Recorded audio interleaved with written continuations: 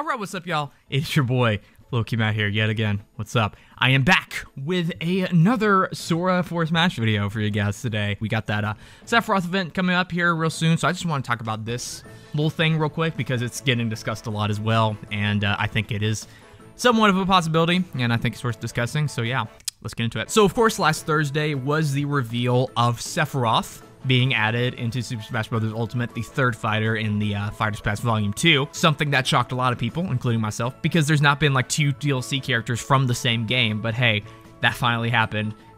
So there's that preconceived notion out of the way. There is going to be a Sakurai Presents for Sephiroth, which is going to be tomorrow at 4 p.m. Central Time. They're going to be showing off his moveset. He's going to be playing him a little bit, kind of demonstrating what he does. And of course, they're going to show off the extra stuff that's coming with it, especially the new MII costumes. Let's get into the Sora part of this video. Sora being a highly requested character to be put into Smash. He has his own hashtag Sora for Smash, so obviously pretty popular. I know he's memed a lot and stuff, but that's just because he's so popular. If you look at any of like the fan polls for most wanted Smash characters, he is near, if not at the top of them, and a lot of them have actually gotten in, like Steve and Banjo have gotten in. So every time a Smash reveal comes up, people are hoping it's Sora, and it didn't happen this time, unfortunately.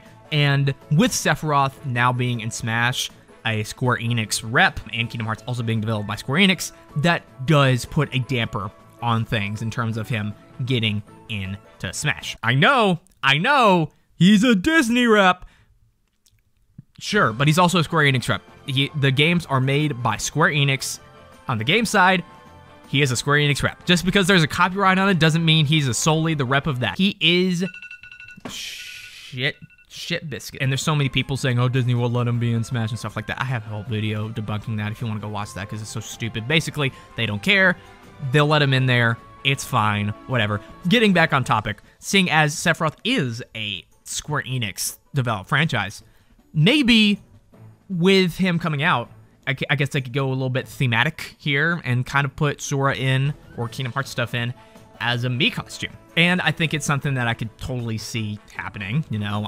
He is still a popular gaming franchise. They add franchises in that are pretty popular as MII costumes. Of course, Sans, Fallout. It wouldn't be out of the realm of possibility. And again, it would be kind of thematic with Final Fantasy being also developed by Square Enix. So it's something that could happen. It'd be kind of the ultimate troll to people who wanting Sora for Smash, because obviously we want him as a character. Obviously that's the case. We wouldn't be talking about him that much if we just wanted him as a MII costume. But if Sakurai wanted to be a fucking massive troll or something like that, they could just put him in there like that. But I, again, wouldn't be surprised since they have done requested characters as MII costumes in the past. Travis touchdown. And Sans. I think it'd be more likely to happen tomorrow with Sephiroth being that. All that kind of stuff. Like I mentioned before, I obviously want him to be a main character. I wouldn't be doing all this if that wasn't the case. But if he was ultimately a MII costume, yes, I would be disappointed and I would be sad. But I would eventually get over it. And I would eventually be happy that he got in Smash at all. To have Kingdom Hearts stuff in there, period, would be amazing. It'd be freaking cool. Yes, it would be less exciting than a main fighter, and he would have a lot less stuff to him, and it would just be a glorified costume at the end of the day, but I would consider Sora for Smash to be somewhat of a success. Just to get him in there at all, I'd be happy with. I'm not mad that Sephiroth got in over Sora. Obviously not. Sephiroth's an awesome character. Hopefully they'll differentiate him from Cloud in some way, because I'm afraid they'll make him too similar. I don't know. We'll have to see on that, though. But just because he'll be a MII costume doesn't mean he's necessarily counted out for being a main fighter either. What do I mean by that? So remember back in the beginning of this video, we thought that, oh, you know, two characters from the exact same game can't be added into Smash. You know, that doesn't make any sense. Well, look what fucking happened. Look what happened. Every preconceived notion that we've had about characters getting into Smash has been broken time and time again. We always thought that Banjo couldn't get into Smash because, oh, he's owned by Microsoft and they're like rival console maker. You know, they wouldn't let that happen. Well, look what fucking happened. We thought that Cloud could not get into Smash because, oh, you know, Final Fantasy VII is like a mainly PlayStation thing. It was kind of like an anti-Nintendo thing. Square Enix and Nintendo don't have the best relationship, so why would they let him in there? Well, look what fucking happened. Every single rule in preconceived notion has been broken. So there is really no rules at all except for non-gaming characters. That's the only rule that's been stated. Anything else is fair game.